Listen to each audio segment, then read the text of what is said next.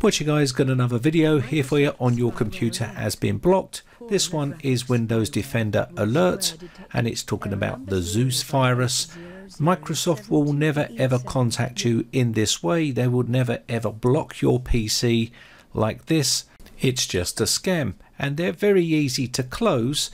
All you need to do here in this case is just shut the process down, and it's pretty straightforward. Sometimes they make it a bit more tricky to open up the task manager. Sometimes you'll get repeating closing of that, and it's just a basic way of them to get you to call them.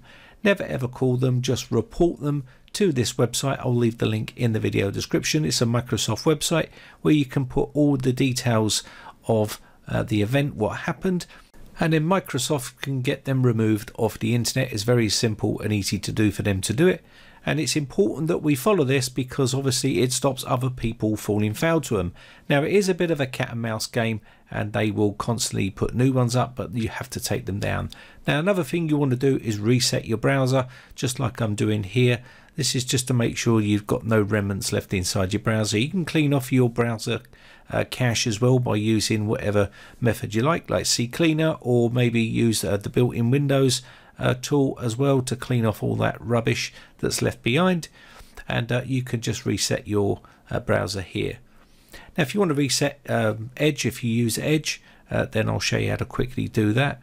Now, you have to sort of understand, you have to re-educate yourself on how this is happening to you, and it's because of what you're doing, the nature of what you're doing on your computer and what you're clicking on.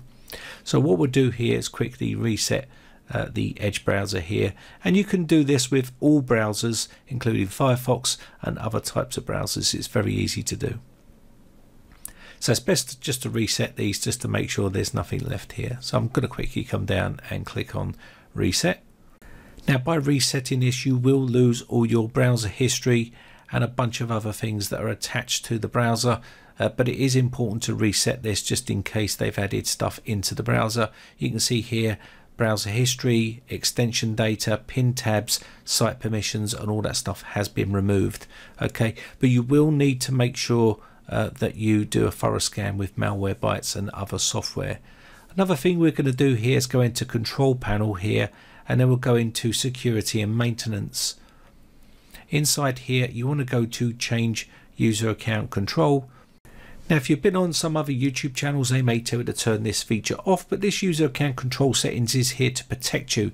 It's there to stop you from falling foul to malicious software installations and also dodgy websites. You can see the top setting here is the most aggressive. You can see recommended if you routinely install new software and visit unfamiliar websites.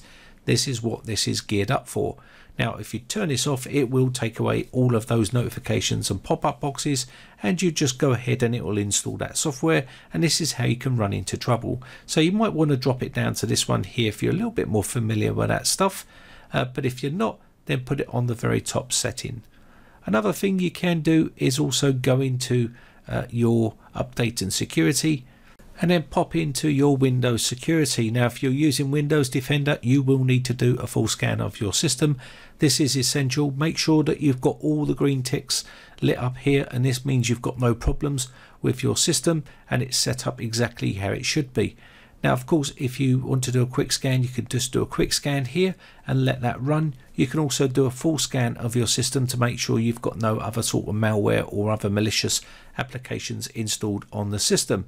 This is essential to make sure that you don't end up falling foul to malware and other malicious types of programs that could have been installed on your system. Now, of course, you can do a quick scan or a full scan or a custom scan, whatever floats your boat. But basically, as long as you do a scan, you should be okay. So go back, and we're also going to do one more check here on some of the other settings here. So you can see here, control folder access. This is if you want to use Windows Defender as a sort of anti-ransomware protection. You can see here it's going to protect these folders.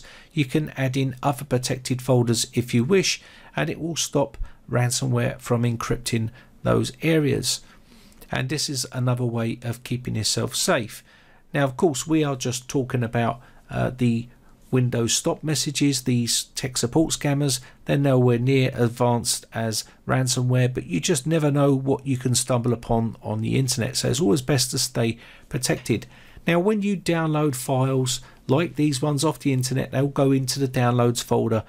These are executable files. You can right click and scan these before you open them or before you click on them, and that's most important. A lot of people always download stuff from unsavory sites and end up getting infected, and this is how infections get onto the system. You can see VirusTotal is a great site for uploading files and also checking URLs and websites. You can upload a file to here, and this will normally tell you whether the file is infected or not with malicious code or some sort of malware or Trojan or whatever it is that it's infected with. So anytime you go to install software, if you're not familiar with it, you can upload it. Now you may see the odd one pop up here, and this one is CCleaner, believe it or not, and it's been detected by Viper as some sort of Trojan. And of course you can see the other ones are all clean and it's undetected. So use your common sense. If you're downloading from reputable sites and you want to check them before you install them, because once you click on the executable and it installs, it's too late. If it's ransomware, it's going to encrypt all your data. Another thing you can use is a free firewall. Windows does have its own firewall, but it just lets stuff run and access the internet and come on into your computer, whereas Zone Alarm free firewall is a little bit more advanced, and it might not be for the beginner or the novice user. You might want to get a bit more experience first, but what this does is actually controls what's going out and what's coming into your computer. It'll also monitor when you're running programs, what that program is trying to do and whether it's trying to install something. It can monitor all that, and it does have ransomware protection here. You can see here we've got green ticks on the outbound traffic and inbound traffic as well. And if you want to block stuff, you can block it like this and it will stop that from accessing the internet. It will also, as you get files coming in from the internet, when you start to download files off the internet and run them, it will ask permission of what to do, and this is basically where you can say no, I don't want to do that, and you can block it straight away and it won't install. I've done malware tests with Zone Alarm, and also it's completely blocked everything from coming into the computer by me just saying no, and it blocked everything, and that's exactly what it's for. It's there to protect you. Another thing you can do is run Malwarebytes to make sure the system is running clean from malware. You can buy the real-time protection premium version if you wish. It's pretty affordable, and it does stop a lot of stuff from getting onto the system, and it also protects you when you're browsing the internet and other things like that as well.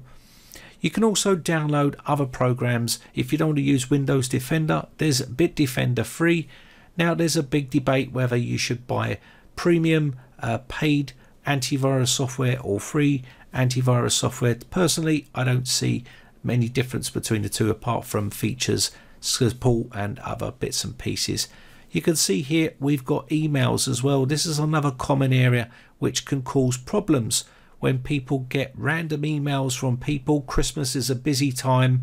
They're expecting parcels, and you can see UPS here has tried to deliver a parcel. I can tell you right now, this is not UPS. It's probably some sort of ransomware. One of them's from Russia there, I can see, and a bunch of other countries. So be very, very careful when you see emails like this, and they can sometimes be a bit more fancier than this. This one's a bit plain Jane, but as you can see, it's got an attachment, and what they want me to do is click on this and open it and run it and get infected. Now the most important thing is backing up your data. Make sure you back up your data on a regular basis. I use Acronis True Image. It's a very good piece of software for backing up data in all sorts of devices. You can also get protection from ransomware with it as well, which is really awesome, and it will protect all your data. So if anything does go wrong, you can always revert back and put all your system back to the time when it was working properly without any loss of data. So what is the best form of protection? The best form of protection is yourself, by not clicking on things and understanding the potential risks of you clicking on a file that you've downloaded off the internet.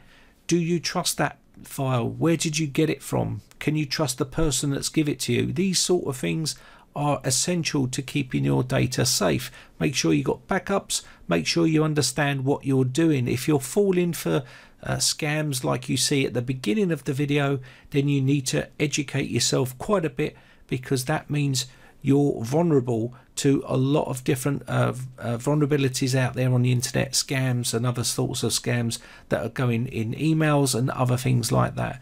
Anyway, this topic can run and run, so I'm going to end it here. My name has been Brian from briteccomputers.co.uk. If you need any more help or advice, pop on our Discord. Bye for now. Now, if you haven't subscribed yet, hit the red subscribe button and then hit the bell notification button and click all to be notified when we upload new videos.